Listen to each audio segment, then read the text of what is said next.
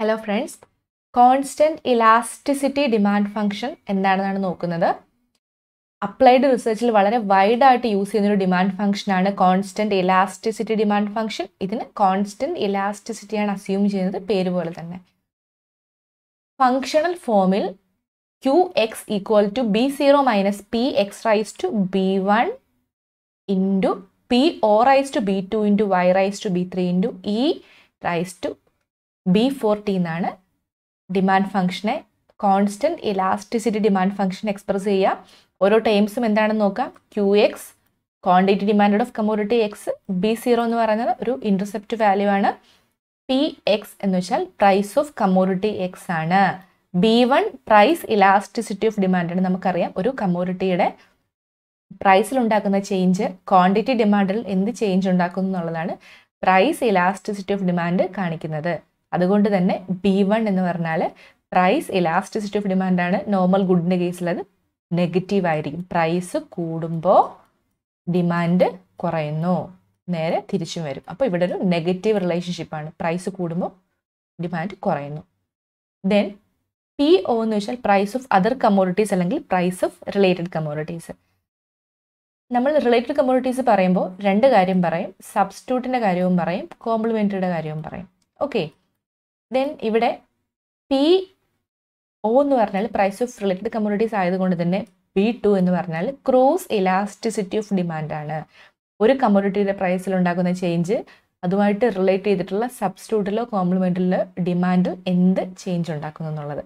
Substitute ആണെങ്കിൽ common example തന്നെ എടുക്കാം. ടീ എടുത്തു, ടീയുടെ സബ്സ്റ്റിറ്റ്യൂട്ടാണ് കോഫി. ടീക്ക് പകരം നമുക്ക് കോഫി യൂസ് ചെയ്യാം. ടീയുടെ പ്രൈസ് 100, കോഫിയുടെയും പ്രൈസ് 100 ആണ്. ഇൻ കേസ് ടീയുടെ പ്രൈസ് 100-ൽ നിന്ന് 150 ആയിട്ട് പ്രൈസിലൊരു ഇൻക്രീസ് ഉണ്ടായി, പ്രൈസ് ഇൻക്രീസ് ചെയ്തു. ഓക്കെ, ഇവിടെ പ്രൈസ് ഇൻക്രീസ് ചെയ്തപ്പോൾ എന്താ സംഭവിച്ചത്? കോഫിയുടെ പ്രൈസിൽ ഒരു ചേഞ്ച് ഇല്ല എങ്കിൽ പോലും ടീയുടെ പ്രൈസ് ഇൻക്രീസ് ചെയ്തതുകൊണ്ട് ടീ റിലേറ്റീവ്ലി കോസ്റ്റ്ലിയറും കോഫി ചീപ്പറുമായി. അങ്ങനെ വരുമ്പോൾ കൺസ്യൂമറിൻ്റെ ഡിമാൻഡ് കോഫിയിലേക്ക് ഷിഫ്റ്റ് ചെയ്യുന്നു. ഇവിടെ ടീയുടെ പ്രൈസ് കൂടിയത് കൊണ്ട് കോഫിയുടെ ഡിമാൻഡ് ഇൻക്രീസ് ചെയ്തു. ഇവിടെ രണ്ടും ഡയറക്റ്റ് റിലേഷനാണ്. ഒരു കമ്മോഡിറ്റിയുടെ പ്രൈസ് ഇൻക്രീസ് ചെയ്തപ്പോൾ അതിൻ്റെ റിലേറ്റഡ് കമ്മോഡിറ്റീസ് ആയിട്ടുള്ള സബ്സ്റ്റിറ്റ്യൂട്ടിൻ്റെ ഡിമാൻഡ് ഇൻക്രീസ് ചെയ്തു, അപ്പോൾ പോസിറ്റീവാണ്. ദെൻ കോംപ്ലിമെൻ്ററിയുടെ കേസിലാണെങ്കിൽ നമുക്ക് കോംപ്ലിമെൻ്ററി പെട്രോൾ യൂസ്ഡ് കാർസും എടുക്കാം. പെട്രോളിൻ്റെ പ്രൈസ് ഇൻക്രീസ് ചെയ്യുമ്പോൾ നമുക്ക് കോമൺ ലൈഫിലെ ഒരു എക്സാമ്പിളാണ്. പെട്രോളിൻ്റെ പ്രൈസ് ഇപ്പോൾ കൂടി നിൽക്കുകയാണ്. കൂടുതൽ ആൾക്കാരും പെട്രോൾ വെഹിക്കിൾസിൽ നിന്ന് ഇലക്ട്രിക് വെഹിക്കിളിലേക്ക് ഷിഫ്റ്റ് ചെയ്യുന്നുണ്ട്. ദെൻ പെട്രോളിൻ്റെ പ്രൈസ് കൂടുമ്പോൾ പെട്രോൾ യൂസ്ഡ് കാർസിൻ്റെ ഡിമാൻഡ് കുറയുന്നു. ഡിമാൻഡ് കുറയും ഇല്ലേ? ഡിമാൻഡിനകത്തൊരു കുറവ് വരുന്നു. അപ്പോൾ അതുകൊണ്ട് തന്നെ നമുക്ക് എന്താ പറയാൻ സാധിക്കുക? ഒരു കമ്മോഡിറ്റിയുടെ പ്രൈസ് കൂടുമ്പോൾ അതിൻ്റെ റിലേറ്റഡ് കമ്മോഡിറ്റി ആയിട്ടുള്ള സബ്സ്റ്റിറ്റ്യൂട്ടിൻ്റെ ഡിമാൻഡ് ഇൻക്രീസ് ചെയ്യുന്നു. അവിടെ സബ്സ്റ്റിറ്റ്യൂട്ട് ആണെങ്കിൽ ക്രോസ് ഇലാസ്റ്റിസിറ്റി ഓഫ് ഡിമാൻഡ് പോസിറ്റീവും, കോംപ്ലിമെൻ്ററി ആണെങ്കിൽ ക്രോസ് ഇലാസ്റ്റിസിറ്റി ഓഫ് ഡിമാൻഡ് നെഗറ്റീവും ആയിരിക്കും. Y എന്ന് പറഞ്ഞാൽ income, B3 income elasticity of demand normal ഗുഡിൻ്റെ കേസിൽ പോസിറ്റീവ് ആയിരിക്കും. കൺസ്യൂമറിൻ്റെ ഇൻകം ഇൻക്രീസ് ചെയ്യുമ്പോൾ ഡിമാൻഡും ഇൻക്രീസ് ചെയ്യുന്നു. ഈ റൈസ് ടു B4T എന്ന് പറഞ്ഞു കഴിഞ്ഞാൽ ഒരു ട്രെൻഡ് ഫാക്ടറാണ്. സിംപ്ലിസിറ്റിക്ക് വേണ്ടിയിട്ട് നമ്മുടെ അനാലിസിസിൽ നിന്ന് നമ്മൾ ട്രെൻഡ് ഫാക്ടറിനെ ഇഗ്നോർ ചെയ്യുന്നു. ഇവിടെ നമുക്കറിയാം B1 price elasticity of demand ആണ്, B2 cross elasticity of demand ആണ്, B3 income elasticity of demand ആണ്. ദെൻ ഡിമാൻഡ് ഫംഗ്ഷനെ നമ്മൾ കോൺസ്റ്റന്റ് ഇലാസ്റ്റിസിറ്റി ഡിമാൻഡ് ഫംഗ്ഷൻ എന്ന് വിളിക്കാനുള്ള reason B1, B2, B3 price cross income elasticity constant ആണെന്ന് അസ്യൂം ചെയ്യുന്നു. Then B1 price elasticity of demand ആണ്, അത് കോൺസ്റ്റന്റ് ആണെന്ന് നമ്മൾ പ്രൂവ് ചെയ്യാൻ പോവാണ്. അതിനാദ്യം ഫങ്ഷണൽ ഫോമിലുള്ള ഈ ഡിമാൻഡ് ഫംഗ്ഷനെ നമ്മൾ ലോഗരിതമിക് ഫോമിലേക്ക് എക്സ്പ്രസ് ചെയ്യുന്നു. ദെൻ അതിനെ ഡിഫറൻഷിയേറ്റ് ചെയ്യുന്നു. ഇവിടെ ഈ ഫങ്ഷണൽ ഫോമിലുള്ള ഡിമാൻഡ് ഫംഗ്ഷനെ ലോഗരിതമിക് ഫോമിൽ എക്സ്പ്രസ് ചെയ്യുമ്പോൾ log Qx equal to log B0 plus B1 log Px plus B2 log PO plus B3 log Y എന്ന് കിട്ടും. വേറെ ഒന്നുമില്ല, ഈ സൈഡിൽ ലോഗ് എടുക്കുന്നു, അപ്പോൾ ലോഗ് Qx എന്ന് വരുന്നു. ഇവിടെ ഇത് കാണാതെ പഠിക്കേണ്ട. ഇവിടെ നമ്മൾ B0 അവിടെ ഇപ്പുറത്തും ലോഗ് കൊടുക്കുന്നു. ദെൻ ഇവിടെ ഒരു 1 ആണെന്ന് അസ്യൂം ചെയ്തിട്ട് ഇത് മൾട്ടിപ്ലൈ ചെയ്യുന്നു. അപ്പോൾ B1 ദെൻ ഇവിടെ ഒരു ലോഗ് കൊടുക്കുന്നു. B1 log PX plus B2 log PO plus B3 log Y. സിംപ്ലിസിറ്റിക്ക് വേണ്ടിയിട്ട് ഈ ട്രെൻഡ് ഫാക്ടറിനെ നമ്മൾ ഇഗ്നോർ ചെയ്യുന്നു. ദെൻ നമ്മൾ പ്രൈസ് ഇലാസ്റ്റിസിറ്റി ഓഫ് ഡിമാൻഡാണ് കാൽക്കുലേറ്റ് ചെയ്യുന്നത്. നമുക്കറിയാം ക്വാണ്ടിറ്റി ഡിമാൻഡിൽ ഇൻഫ്ലുവൻസ് ഉണ്ടാക്കുന്നത് എങ്ങനെയെന്നാണ് നോക്കുന്നത് പ്രൈസ്. അതായത് ഒരു കമ്മോഡിറ്റിയുടെ പ്രൈസിൽ ഉണ്ടാകുന്ന ചേഞ്ച് ക്വാണ്ടിറ്റി ഡിമാൻഡിൽ എന്ത് ചേഞ്ച് ഉണ്ടാക്കുന്നതാണ് പ്രൈസ് ഇലാസ്റ്റിസിറ്റി മെഷർ ചെയ്യുന്നത്. അതുകൊണ്ട് തന്നെ ഇവിടെ പ്രൈസ് ഇലാസ്റ്റിസിറ്റി കണ്ടുപിടിക്കണം എന്നുണ്ടെങ്കിൽ നമ്മുടെ ഡിമാൻഡ് ഫംഗ്ഷൻ ആയിട്ടുള്ള QX എന്ന് പറയുന്ന ഡിമാൻഡ് ഫംഗ്ഷനെ PX കൊണ്ട് ഡിഫറൻഷിയേറ്റ് ചെയ്യണം. പാർഷ്യലി ഡിഫറൻഷിയേറ്റ് ചെയ്യുമ്പോൾ നമുക്ക് ഡോ ലോഗ് QX, ഇവിടെ ലോഗ് ഡിമാൻഡ് ഫംഗ്ഷനാണ്, ലോഗ് ലീനിയർ ഡിമാൻഡ് ഫംഗ്ഷൻ എന്നും കോൺസ്റ്റന്റ് ഇലാസ്റ്റിസിറ്റി ഡിമാൻഡ് ഫംഗ്ഷൻ വിളിക്കാറുണ്ട്. അപ്പോൾ ഡോ log QX divided by Dr log PX. ഇവിടെ നമ്മളിതിനെ QX-നെ quantity demand of commodity X ആ ഡിമാൻഡ് ഫംഗ്ഷനെ എന്ത് ചെയ്യുന്നു, കമ്മോഡിറ്റിയുടെ പ്രൈസ് കൊണ്ട് ഡിഫറൻഷിയേറ്റ് ചെയ്യുന്നു, ഈക്വൽ ടു B1. ഇതാണ് നമ്മുടെ പ്രൈസ് ഇലാസ്റ്റിസിറ്റി ഓഫ് ഡിമാൻഡ്. ഇനി നമുക്കറിയാം ലോഗരിതമിൻ്റെ ഒരു ബേസിക് പ്രോപ്പർട്ടി എന്ന് പറഞ്ഞു കഴിഞ്ഞാൽ ഒരു വേരിയബിളിൻ്റെ ലോഗരിതമിനുള്ള ചേഞ്ച് എന്ന് വെച്ചാൽ ആ വേരിയബിളിൻ്റെ പ്രപ്പോർഷനേറ്റ് ചേഞ്ചിന് ഈക്വൽ ആയിരിക്കും. അതുകൊണ്ട് തന്നെ ഈ ഒരു ബേസിക് പ്രോപ്പർട്ടി നമ്മളിവിടെ അപ്ലൈ ചെയ്യുമ്പോൾ ഡോ ലോഗ് QX എന്ന് പറഞ്ഞാൽ ഈ ഡോ ലോഗ് QX ഇതിൻ്റെ ലോഗരിതമിക് ചേഞ്ച് പറഞ്ഞില്ലേ, quantity ഡിമാൻഡിലുള്ള change divided by പ്രൈസിലുണ്ടാകുന്ന change ആണ് EP എന്ന് പറഞ്ഞാൽ. അപ്പോൾ ഇവിടെ നമ്മൾ ഈ ലോഗരിതമിക് വേരിയബിളിൻ്റെ ചേഞ്ച് ആ വേരിയബിളിൻ്റെ പ്രപ്പോർഷനേറ്റ് ചേഞ്ചിന് ഈക്വൽ ആയതുകൊണ്ട് തന്നെ ഇവിടെ പ്രപ്പോർഷനേറ്റ് ചേഞ്ച് എടുക്കുകയാണ്. അപ്പോൾ ഡോ ലോഗ് QX എന്ന് വെച്ചാൽ നമ്മൾ അതിൻ്റെ proportionate change divide by original, അതായത് ഡോ QX ഡിവൈഡ് ബൈ QX എന്നും കിട്ടും. ഇവിടെ ഡോ log PXൻ്റെ proportionate change Dr PX divide by PX എന്നും കിട്ടും. ദെൻ നമ്മൾ സിംപ്ലി ഈ കിട്ടിയതിനെ ഇക്വേഷൻ 1 അപ്ലൈ ചെയ്യുമ്പോൾ ഇവിടെ ഡോ ലോഗ് QXൻ്റെ സ്ഥാനത്ത് ഈ കിട്ടിയത് നമ്മൾ ഡോ QX ബൈ QX എഴുതുന്നു.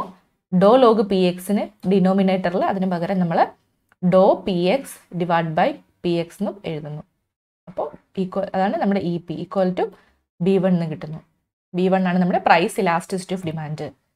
ദെൻ EP എന്ന് വെച്ച് കഴിഞ്ഞാൽ നമുക്കറിയാം ഡോ QX ബൈ QX, അതായത് change in quantity divided by Dr PX by PS change in price ആണ്.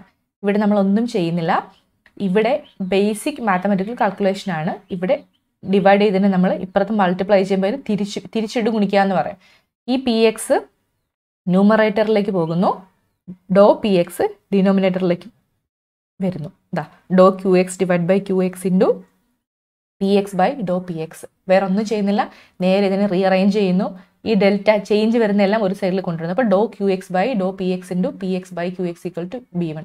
ഇതാണ് നമ്മുടെ പ്രൈസ് ഇലാസ്റ്റിസിറ്റി ഓഫ് ഡിമാൻഡ് എന്ന് വെച്ചാൽ delta QX by delta PX into PX by QX basic equation നമുക്കറിയാം ഈക്വൽ ടു B1. അതായത് price elasticity of demand ഇവിടെ constant ആണ്. Price elasticity of demand constant ആയതുകൊണ്ട് തന്നെ ക്രോസ് ഇലാസ്റ്റിസിറ്റിയും ഇൻകം ഇലാസ്റ്റിസിറ്റിയും കോൺസ്റ്റന്റ് ആയിരിക്കും. Then ഈ പ്രാക്ടിക്കൽ അപ്രോച്ചിൽ നമ്മൾ പറഞ്ഞതാണ്, പ്രാഗ്മാറ്റിക് അപ്രോച്ചിൽ യൂട്ടിലിറ്റി ഫംഗ്ഷനെ അവർ അക്നോളജ് ചെയ്യുന്നില്ല, അല്ലെങ്കിൽ യൂട്ടിലിറ്റി ഫംഗ്ഷനെ അക്സെപ്റ്റ് ചെയ്യുന്നില്ല. അതുകൊണ്ട് തന്നെ ഡിമാൻഡ് ഫംഗ്ഷനിൽ നോ മണി ഇല്യൂഷൻ എന്ന ഒരു അസംഷൻ അവരവിടെ കൊണ്ടുവരുവാണ്. നോ മണി ഇല്യൂഷൻ എന്ന് പറഞ്ഞ അസംഷൻ കൊണ്ടുവരികയാണ്. അപ്പോൾ നോ മണി ഇല്യൂഷൻ എന്താണെന്ന് അറിയണം എന്നുണ്ടെങ്കിൽ എന്താണ് മണി ഇല്യൂഷൻ എന്നുള്ളൊരു ഐഡിയ വേണം. സപ്പോസ് ഒരു കൺസ്യൂമറിൻ്റെ ഇൻകം 1000 ആയിരുന്നു, അത് 2000 ആയിട്ട് ഇൻക്രീസ് ചെയ്തു. 2000 ആയിട്ട് ഇൻക്രീസ് ചെയ്യുമ്പോൾ അവിടെ എന്താ സംഭവിക്കുക, കൺസ്യൂമറിന് സ്വാഭാവികമായിട്ട് മണി ഇല്യൂഷൻ ഉള്ളൊരു കൺസ്യൂമർ ആണെങ്കിൽ അവിടെ ചിന്തിക്കും, ഓക്കെ എൻ്റെ ഇൻകം 1000 രൂപ ഇൻക്രീസ് ചെയ്തു, അപ്പോൾ എനിക്ക് കുറച്ചും കൂടെ കൂടുതൽ എൻ്റെ കൺസംഷൻ ഇൻക്രീസ് ചെയ്യാമെന്ന് വിചാരിക്കും. പക്ഷേ ഇവിടെ ഒരു കാര്യം സംഭവിച്ചതെന്ന് വെച്ചാൽ ഇൻകം ഇൻക്രീസ് ചെയ്ത് അതേ പ്രപ്പോർഷനിൽ പ്രൈസും ഇൻക്രീസ് ചെയ്തു. പ്രൈസ് അതായത് ഇൻകം ഇൻക്രീസ് ചെയ്യുന്നതിന് മുന്നേ 1000 രൂപയ്ക്ക് വാങ്ങിക്കാവുന്ന അതേ ക്വാണ്ടിറ്റി ഇപ്പോൾ വാങ്ങണമെന്നുണ്ടെങ്കിൽ 2000 രൂപ കൊടുക്കണം. അപ്പോൾ ഫലത്തിൽ പറയുകയാണെങ്കിൽ ഇവിടെ ഇൻകവും പ്രൈസും ഒരേ പ്രപ്പോർഷനിൽ, പ്രൈസും എന്താണ് 1000 രൂപയായിരുന്നത് 2000 രൂപയായിട്ട് ഇൻക്രീസ് ചെയ്തു. അപ്പോൾ നേരത്തെ വാങ്ങിയ അതേ ക്വാണ്ടിറ്റി വാങ്ങണമെന്നുണ്ടെങ്കിൽ ഇപ്പം അദ്ദേഹം 2000 രൂപ കൊടുക്കണം. ഇൻകവും പ്രൈസും ഒരേ പ്രപ്പോർഷനിൽ 1000 രൂപയായിട്ട് ഇൻക്രീസ് ചെയ്തു, ഒരേ പ്രപ്പോർഷനിൽ ഇൻക്രീസ് ചെയ്തത് കൊണ്ട് തന്നെ അദ്ദേഹത്തിൻ്റെ റിയൽ ഇൻകം അല്ലെങ്കിൽ പർച്ചേസിങ് പവറിൽ ഒരു ചേഞ്ചും വരുന്നില്ല. കൂടുതൽ ക്വാണ്ടിറ്റി പർച്ചേസ് ചെയ്യാൻ സാധിക്കില്ല. ഇൻകം ഇൻക്രീസ് ചെയ്തെങ്കിൽ പോലും പ്രൈസ് ഇൻക്രീസ് ചെയ്തത് കൊണ്ട് അദ്ദേഹത്തിന് എന്താ സംഭവിക്കുക, അദ്ദേഹത്തിന് ഇവിടെ കൂടുതൽ ക്വാണ്ടിറ്റി പർച്ചേസ് ചെയ്യാൻ സാധിക്കുന്നില്ല, പ്രീവിയസ് ക്വാണ്ടിറ്റി തന്നെ ആയിരിക്കും. അവിടെ നമുക്ക് പറയാൻ സാധിക്കും നോ മണി ഇല്യൂഷൻ എന്നത് കൺസ്യൂമർ ബിഹേവിയർ. പക്ഷെ ചില കൺസ്യൂമേഴ്സ് ഈ പ്രൈസിൽ ഉണ്ടാകുന്ന ചേഞ്ച് മനസ്സിലാക്കില്ല. പ്രൈസിൽ ഉണ്ടാകുന്ന ചേഞ്ചിനെ അവർ ഇഗ്നോർ ചെയ്യും. പ്രൈസിൽ ഉണ്ടാകുന്ന ചേഞ്ചിനെ ഇഗ്നോർ ചെയ്തിട്ട് ഇൻകത്തിലെ ചേഞ്ച് മാത്രം മനസ്സിലാക്കുകയും കൺസംഷൻ കൂട്ടാമെന്ന് വിചാരിക്കുകയും ചെയ്യുവാണെങ്കിൽ അവിടെ നമുക്ക് പറയാൻ സാധിക്കും കൺസ്യൂമറിൻ്റെ ബിഹേവിയറിൽ മണി ഇല്യൂഷൻ ഉണ്ട്. കാരണം അവിടെ ഒരു പ്രൈസിലുള്ള ഇൻക്രീസ് മനസ്സിലാക്കാതെ ഇൻകത്തിലുള്ള ഇൻക്രീസ് മാത്രം മനസ്സിലാക്കിക്കൊണ്ട് ഫ്യൂച്ചർ കൺസംഷൻ പ്ലാൻ ചെയ്യുന്നു, കുറച്ചുകൂടി കൂടുതൽ കൺസ്യൂം ചെയ്യാമെന്ന് പ്ലാൻ ചെയ്യുന്നു. പക്ഷെ അവിടെ മണി ഇല്യൂഷൻ ഇല്ല, നോ മണി ഇല്യൂഷനാണ് കൺസ്യൂമർ ബിഹേവിയറിൽ ഓപ്പറേറ്റ് ചെയ്യുന്നതെങ്കിൽ ഇൻകത്തിലുള്ള ഇൻക്രീസിന് പ്രപ്പോർഷനായിട്ട് പ്രൈസിലൊരു ഇൻക്രീസ് ഉണ്ടാകുന്നുണ്ടെന്നും പർച്ചേസിംഗ് പവറിൽ ഒരു ചേഞ്ച് വരുന്നില്ല, എനിക്ക് പ്രീവിയസ്ലി വാങ്ങിയ അതേ ക്വാണ്ടിറ്റി മാത്രമേ കൂടിയ ഇൻകത്തിൽ വാങ്ങാൻ സാധിക്കുള്ളൂ എന്ന് മനസ്സിലാക്കുകയും കൺസ്യൂമറിൻ്റെ പ്രീവിയസ്ലി ഉള്ള അതേ ക്വാണ്ടിറ്റി തന്നെ ഡിമാൻഡ് ചെയ്യുകയും ചെയ്യുന്നു. അവിടെ നോ മണി ഇല്യൂഷനാണ് ഓപ്പറേറ്റ് ചെയ്യുന്നത്. ദെൻ ഇവിടെ നമുക്ക് റിയൽ ഇൻകം അല്ലെങ്കിൽ റിലേറ്റീവ് പ്രൈസസ് ഇൻട്രൊഡ്യൂസ് ചെയ്തുകൊണ്ട് ഡിമാൻഡ് ഫംഗ്ഷൻ നമുക്ക് ഇങ്ങനെ എക്സ്പ്രസ് ചെയ്യാം. QX equal to B0 PX divided by P raise to B1 into PO divide by P raise to B2 into Y by P raise to B3. ഇവിടെ P എന്ന് വെച്ചാൽ general price ലെവലാണ് പറയുന്നത്. ഈ ഫോർമുലേഷനിൽ നമ്മൾ എന്താ പറയുന്നത്, പ്രൈസും ഇൻകവും സെയിം പ്രപ്പോർഷനിൽ ചേഞ്ച് ചെയ്യുകയാണെങ്കിൽ, എക്സാമ്പിളായിട്ട് K പെർസെൻറ്റേജ് എന്ന് പറയാം. ഈ K എന്ന് പറഞ്ഞാൽ നമുക്ക് 10 കൊടുക്കാം, 10% കൊടുക്കാം, 20% കൊടുക്കാം. ഇതൊരു കോൺസ്റ്റൻറ്റ് വാല്യൂ ആണ്. ഇത് നമുക്ക് ഏത് വാല്യൂ വേണമെങ്കിലും അസ്യൂം ചെയ്യാം.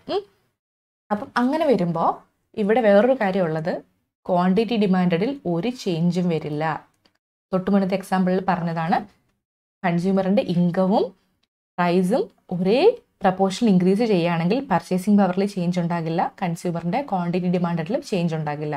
കാരണം K എന്ന് പറയുന്ന വാല്യൂ പ്രൈസിലും ക്വാണ്ടിറ്റിയിലും പ്രൈസിലും ഇൻകത്തിലും ചേഞ്ച് ഉണ്ടാക്കുന്നത് കൊണ്ട് തന്നെ K എന്ന് പറഞ്ഞ വാല്യൂ ന്യൂമറേറ്ററിലും ഡിനോമിനേറ്ററിലും അപ്പിയർ ചെയ്യുകയും അത് ക്യാൻസൽ ഔട്ട് ആയി പോവുകയും ആ ഇനിഷ്യൽ ഫംഗ്ഷൻ എന്താണോ അതുപോലെ തന്നെ ഡിമാൻഡ് ഫംഗ്ഷൻ നിൽക്കുകയും ചെയ്യും. ഓക്കെ, ദെൻ നമ്മൾ ടെക്നിക്കലി പറയുമ്പോൾ നിങ്ങൾക്കൊരു ഐഡിയ കിട്ടും. ഇവിടെ അങ്ങനെ വരുമ്പം കൺസ്യൂമറിൻ്റെ ന്യൂ ക്വാണ്ടിറ്റി എന്ന് പറഞ്ഞാൽ ഇനിഷ്യൽ ക്വാണ്ടിറ്റി പോലെ തന്നെ അതേപോലെ സെയിം ആയിരിക്കും. അങ്ങനെ വരുമ്പോൾ കൺസ്യൂമറിൻ്റെ ബിഹേവിയറിൽ മണി ഇല്യൂഷൻ ഇല്ല എന്ന് നമുക്ക് അസ്യൂം ചെയ്യാം. ദെൻ ഇവിടെ നമുക്ക് ടെക്നിക്കലി എക്സ്പ്രസ് ചെയ്യുവാണെങ്കിൽ demand function homogeneous function of degree 0 എന്ന് പറയാം. ഇതെന്താണെന്ന് നോക്കാം. പ്രാഗ്മാറ്റിക് അപ്രോച്ചിൽ നോ മണി ഇല്യൂഷൻ എന്ന അസംഷൻസ് ഇൻകോർപ്പറേറ്റ് ചെയ്യുമ്പോൾ അവിടെ demand function as A homogeneous function of degree 0 ആയിട്ടായിരിക്കും എക്സ്പ്രസ് ചെയ്യുന്നത്. നോക്കാം നമുക്ക് എങ്ങനെയാണ്. ഇവിടെ QX എന്ന് പറഞ്ഞു കഴിഞ്ഞാൽ ഡിമാൻഡ് ഫംഗ്ഷനാണ്, നമ്മുടെ ഇനിഷ്യൽ ഒറിജിനൽ ഡിമാൻഡ് ഫംഗ്ഷനാണ്. ദെൻ QX1 എന്ന് വെച്ചാൽ ന്യൂ ഡിമാൻഡ് ഫംഗ്ഷൻ. ഇവിടെ പ്രൈസിൻ്റെയും ഇൻകത്തിൻ്റെയും ഇൻക്രീസും കൂടെ കൊണ്ടുവന്നിട്ടുണ്ട്, പെർസെൻറ്റേജ് ആയിട്ടുള്ള ഇൻക്രീസ്. ദെൻ ഇതിനെ നമ്മൾ എലാബറേറ്റ് ചെയ്ത് എക്സ്റ്റെൻഡ് ചെയ്ത് എഴുതുമ്പോൾ കൺഫ്യൂഷൻ ആക്കാണ്ടിരിക്കാൻ വേണ്ടിയിട്ട് ഇവിടെ സിമ്പിൾ ആയിട്ടുള്ള കാര്യങ്ങൾ ഞാൻ കൊടുത്തിട്ടുള്ളൂ. പുതിയ ഡിമാൻഡ് ഫംഗ്ഷനെ നമ്മൾ കുറച്ച് കാൽക്കുലേഷൻസ് വരുത്തി എഴുതുമ്പോൾ K റൈസ് ടു ഈ ഫംഗ്ഷനെ നമുക്ക് ഇങ്ങനെ എക്സ്പ്രസ് ചെയ്യാം. K raise to B1 plus B2 plus B3. ഈ കോഎഫിഷ്യൻ്റ് എല്ലാം കൂടെ നമ്മൾ ഈ K പ്രപ്പോർഷൻ്റെ കോഎഫിഷ്യൻ്റായിട്ട് എഴുതി. അപ്പോൾ K raise to B1 plus B2 plus B3 into B0 PX B1 PX raise to B1 into PO raise to B2 into Y raise to B3. ഇവിടെ ഒരു കാര്യം മനസ്സിലാക്കുക, B1 B2 B3 equal to 0. B1 അതായത് price, cross, income, elasticity, ഇത് മൂന്നും കൂടി add ചെയ്യുമ്പോൾ 0 വരും. അതാണ് നമ്മൾ ഇവിടെ ഹോമോജനസ് ഫംഗ്ഷൻ ഓഫ് ഡിഗ്രി 0 എന്ന് പറയുന്നത്. ഈ ഇലാസ്റ്റിസിറ്റി എല്ലാം കൂടി ആഡ് ചെയ്യുമ്പോൾ ഇലാസ്റ്റിസിറ്റിയുടെ വാല്യൂ 0 വരുന്നു. ഇതാണ് homogeneous function of degree 0. Then ഇവിടെ K റൈസ് ടു, അപ്പോൾ B1 B2 B3 ഇവിടെ നമുക്ക് K റൈസ് ടു 0 എന്ന് എഴുതാൻ സാധിക്കും. K റൈസ് ടു 0 നമുക്കറിയാം ഈക്വൽ ടു 1 ആണ്. ഏതൊരു വാല്യൂവും റൈസ് ടു 0 വരുമ്പോൾ 1 വരും. ഈ Kയുടെ വാല്യൂ നമ്മൾ 10 ആയിട്ട് അസ്യൂം ചെയ്താലും 10 റൈസ് ടു 0 എന്ന് വരുമ്പോൾ ഇവിടെ 1 വരും.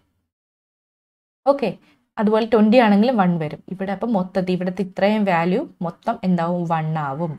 ദെൻ 1 ഇൻറ്റു B0 P, ഇത് നമ്മുടെ ഓൾഡ് ഡിമാൻഡ് ഫംഗ്ഷൻ അതുപോലെ തന്നെയാണ്. അപ്പം 1 കൊണ്ട് ഏതൊരു വാല്യൂനെ മൾട്ടിപ്ലൈ ചെയ്താലും അത് സെയിം വാല്യൂ തന്നെ ആയിരിക്കും. ഇവിടെ നമുക്ക് പറയാൻ സാധിക്കും ഇവിടെ K പ്രപ്പോർഷനേറ്റ് ആയിട്ട് പ്രൈസും ഇൻകവും ഇൻക്രീസ് ചെയ്തെങ്കിലും ഡിമാൻഡ് ഫംഗ്ഷൻ ഇനിഷ്യലി എങ്ങനെയാണോ അതുപോലെ തന്നെയാണുള്ളത്.